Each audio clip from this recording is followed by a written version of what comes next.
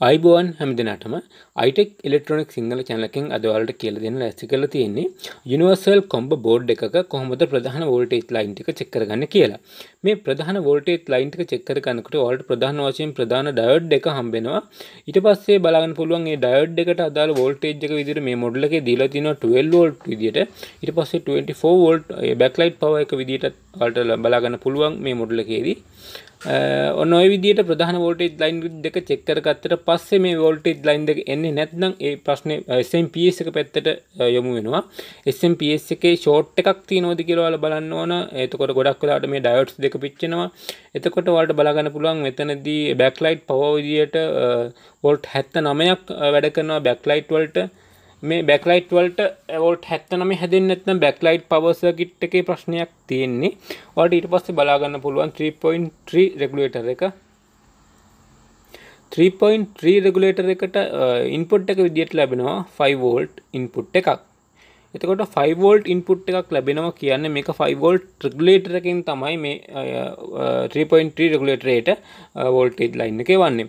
එතකොට ඔයාලට බලා ගන්න පුළුවන් 1.2 රෙගුලේටර් එකත් ඒකටත් ලැබුණේ 5 වෝල්ට් ඉන්පුට් එකක්. ඒ කියන්නේ ඒකත් 5 වෝල්ට් රෙගුලේටර් එක හරහා තමයි වැඩ කරන්නේ.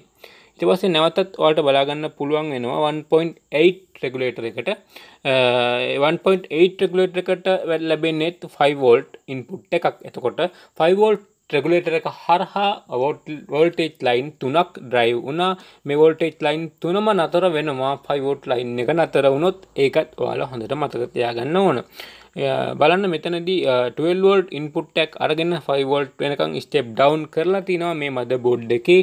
එතකොට මේ මදර්බෝඩ් එකේ 12 වෝල්ට් ලයින් එක එන්නේ නැත්නම් ඒත් 5 වෝල්ට් හැදෙන්නේ නැහැ, 1.2 හැදෙන්නෙත් නැහැ, 3.3 හැදෙන්නෙත් නැහැ, 1.8 හැදෙන්නෙත් නැහැ. එතකොට බලා ගන්න පුළුවන් ඔයාලට 12 වෝල්ට් බෑක්ලයිට් ඩිස්ප්ලේ වලට පවර් හැදෙනවා. ඩිස්ප්ලේ වලට පවර් හැදෙන එකත් ඔයාලට එතන තියෙනවා පොඩි FET එකක් නැත්නම් IC එකක්. ඒකත් බලන්න ඩිස්ප්ලේ වලට පවර් හැදෙන්නේ නැත්තේ ඇයි කියලා.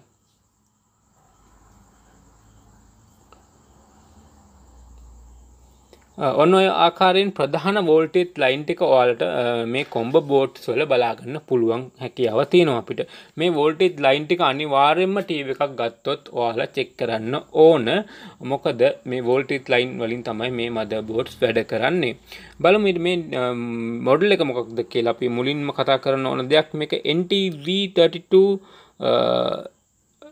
කියලා තමයි මේ මොඩල් එක තිබුණේ. මටත් ඒක පේන්නේ නැහැ හරියට, කමක් නැහැ, ඔයාලා දැක්කනේ. දැන් අපි බලමු ටීකෝන් එක කොහොමද චෙක් කරන්න කියලාත් අපි බලමු ඊට පස්සේ.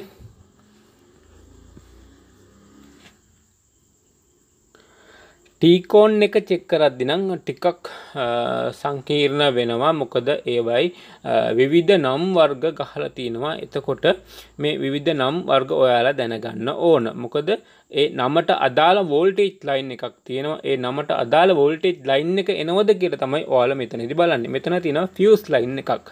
මේ ෆියුස් ලයින් එකෙන් ඔයාලට බලා ගන්න පුළුවන් ඩිස්ප්ලේ වලට පවර් එනවද කියලා.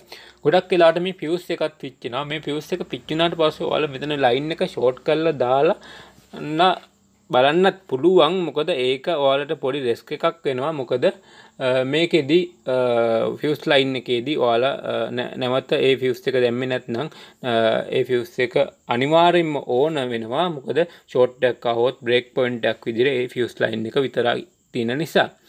දැන් අපි මේ බලන්නේ DC to DC IC එකේ වෝල්ටේජ් ලයින් ටික එනවද කියලා. VGH සහ VGL වෝල්ටේජ් ලයින් දෙකත් බලනවා අපි. VGL වෝල්ටේජ් එක ඍණ වෝල්ටේජ් එකක් තමයි එන්නේ. රයිට්, අපි මුලින් ඉඳලා වෝල්ටේජ් ලයින් ටික චෙක් කරමු. නැවත වරක් අපි මේ වෝල්ටේජ් ලයින් ටික චෙක් කර බලමු මේ වෝල්ටේජ් එනවද කියලා. ඔයාලත් මම මේ චෙක් කරන විදියට ටීවී එක ගත්තට පස්සේ වෝල්ටේජ් ලයින් ටික චෙක් කරන්න. ඒ චෙක් කරද්දී ඔයාලට මේ ටෙස්ට් පොයින්ට් තියෙනවා. මේවයි ටෙස්ට් පොයින්ට් වලට ගහලා තියෙනවා නමක්. ඒ නමට අදාළ වෝල්ටේජ් ලයින් එක එනවද කියලා බලන්න. එතකොට ඔයාලට දැනගන්න පුළුවන් DC to DC IC එක වැඩ කරනවද කියලා.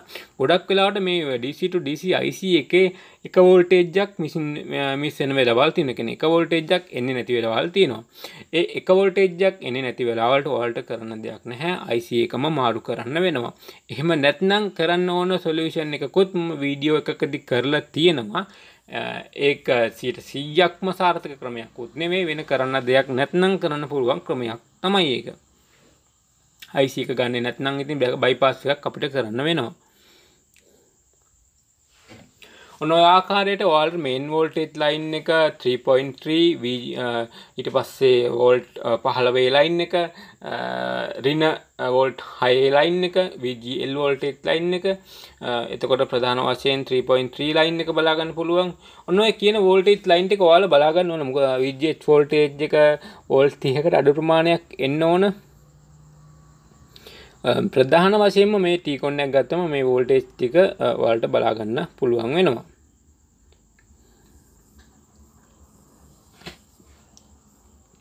බලන්න 14.9ක් ඇවිල්ලා තියෙනවා වෝල්ටේජ් ලයින් එක. VGF වෝල්ටේජ් එක 3.3 එනවා.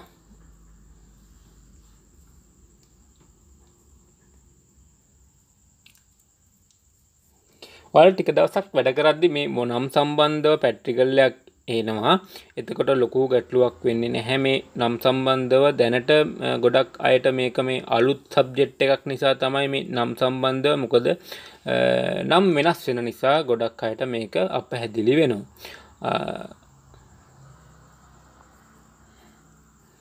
T-con එක සම්බන්ධවත් අපි වීඩියෝ එකක් ඉදිරියේදී කරමු. අපි මේ දැනට මේ විදියට වෝල්ටේජ් ලයින් ටික ඔයාලා චෙක් කරන්න පුරුදු වෙන්න. අපි ඉදිරි වීඩියෝ වලදී මේවා විස්තරාත්මකව කතා කරමු මොනවද මේ වෝල්ටේජ් ලයින් ටික කියලා. iTEC ඉලෙක්ට්‍රොනික සිංහල channel එකේ T-con එක සම්බන්ධව නම් සම්බන්ධව, ඒ කියන්නේ වෙනස් නම් සම්බන්ධව අපි වීඩියෝ එකක් කරලා තියෙනවා. එතනදී ඔයාලට බලා ගන්න පුළුවන් T-con එක ගහලා තියෙන නම් වලට සමාන නම් මොනවද කියලා. එතනදිත් ඔයාලා ආදේශකයක් විදියට තමයි ඒ නම් සලකන්න ඕන. මොකද ඒවා හොයාගෙන තියෙන්නේ TV වලින්ම නිසා සමහර වෙලාවට ඒ නම් වල අකුරු වල යම් කිසි වෙනසක් වෙන්නත් පුළුවන්. ඔයාලගේ TV එකේ ගහලා තියෙන මේක නැති වුණත් වෝල්ටේජ් ලයින් එකෙන් ඔයාලා අඳුර ගන්න ඕන මේ නමට අදාළ වෝල්ටේජ් ලයින් එක මොකක්ද කියලා.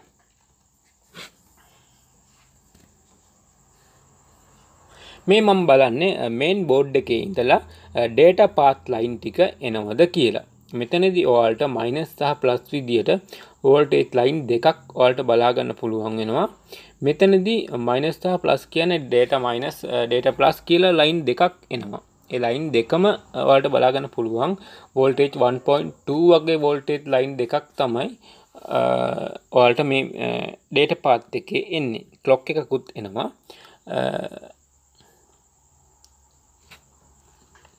මේ data path line ටික ගැනත් මම LVDS cable සම්බන්ධව වීඩියෝ එකක් කරලා තිනවා. ඒකෙදිත් ඔයාලට මේ සම්බන්ධව මම වැඩි විස්තරයක් කතා කරනවා.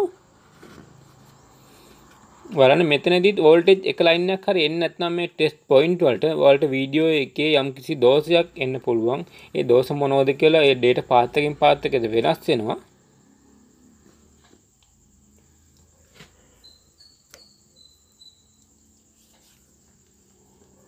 right මම දැන් වීඩියෝ එක මගේ රිපෙයාර් එක කම්ප්ලීට් කරලා තියෙන්නේ. බලමු මේ රිපෙයාර් එකත් මම කරලා තියෙන නිසා ඒ පැත්තත් පොඩ්ඩක් බලලා අපි මම මේ ටීවී එකට කරපු රිපෙයාර් එක ගැනත් පොඩ්ඩක් කතා කරමු. බලන්න මේක නිකයි බ්‍රෑන්ඩ් එකට ආйти ටීවී එකක්. හොඳට ටීවී එකක් පේනවා දැන්. බලමු මම මොකද්ද මේ ටීවී එකේ කරපු රිපෙයාර් එක කියලාත් අපි මේ වීඩියෝ එකේදී ඉගෙන ගමු. මේකෙදි මට වෙළඳපොලෙන් ගන්න තිබුණේ නැහැ මේකට අදාළ බෑක්ලයිට් එක. එතකොට ඒ අදාළ බෑක්ලයිට් එක ගන්න තිබුණේ නැති නිසා මට සිද්ධ වුණා මේ බෑක්ලයිට් බෝඩ් එක පොඩ්ඩක් වෙනස් කරන්න. මේකෙදි ඔරිජිනල් ආපු බෑක්ලයිට් පටි 4ක් තිබ්බා. මේ බෑක්ලයිට් පටි 4 6 වෝල්ට් වලට අදාළ බල්බ් තමයි තිබුණේ. එතකොට 6 වෝල්ට් බල්බ් 4ක් මේ විදිහට මට හොයාගන්න බැරි වුණා වෙළඳපොලෙන්. එතකොට මම කරේ පටි දෙකක් දැම්මා. බල්බ් 12ක් තියෙන. එතකොට මගේ මේ පටිවල තිබ්බෙත් බල්බ් 12යි. බල්බ් 12ම තිබ්බෙත් සීරියස් විදියට.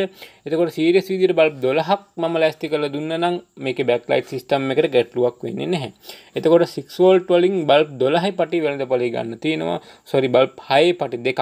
ඒ කියන්නේ පටි දෙකක් විදියට දැම්ම මේ පටි 4ක ලයින් එක. පටි 4 ලයින් එක පටි දෙකක් විදියට දැම්මට ගැටලුවක් නැහැ. මොකද මේක ඇක්චුලි සම්බන්ධ කරලා තිබ්බේ එක ලයින් දෙකක් විදියටම නිසා.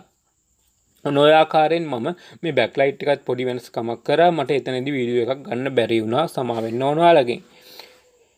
බලමු මේ ටීවී එකෙත් මම දැන් මේ වෙනස්කමක් කරලා ටීවී එකේ කිසිම ගැටලුවක් නැතිව වැඩ කරා. ගොඩක් වෙලාවට මේ වගේ වෙනස්කමක් කරනවා නම් ඔයාලා මේකේ ලෙන්ස් එක සම්බන්ධවත් සැලකිලිමත් වෙන්න ඕන.